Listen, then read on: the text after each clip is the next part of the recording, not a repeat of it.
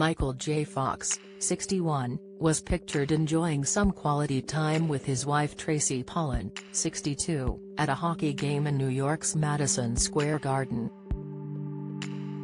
The Back to the Future star dressed down for the match in a blue plaid shirt and black jeans, teamed with a leather jacket. He layered the casual look with a simple blue t-shirt, while Tracy opted for an all-black ensemble with a cardigan and thick coat. Michael sported a grey beard and wore his brunette locks in a messy, relaxed style.